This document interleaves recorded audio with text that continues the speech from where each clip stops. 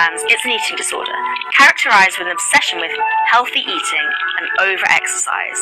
Given that those are two things we're encouraged to do, it can make it kind of hard to spot. And orthorexia isn't a light or harmless condition either. Untreated, it can lead to malnutrition and further health complications, but it also results in impacted mental health, obsessive behaviors, and deterioration in quality of life. And once you're suffering from an eating disorder, recovery is a long and arduous process that often involves several relapses. Research carried out by UCL scientists in 2017 found that higher Instagram usage was associated with an increased likelihood of developing orthorexia, and no other social media platform had such a positive association.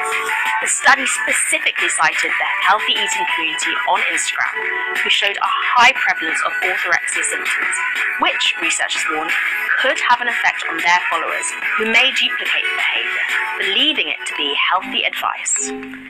Canadian-based influencer Jenna Brett has first-hand experience of this.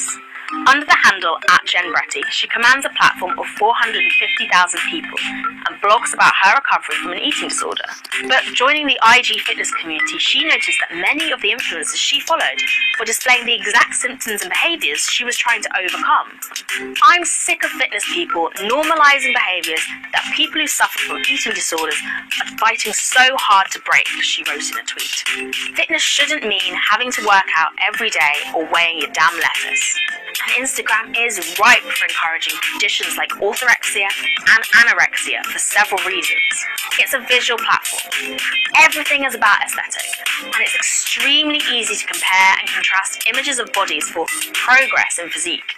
As JenBretty highlights, no one can see what's going on behind the scenes, only pictures of bodies that appear to be in peak physical condition.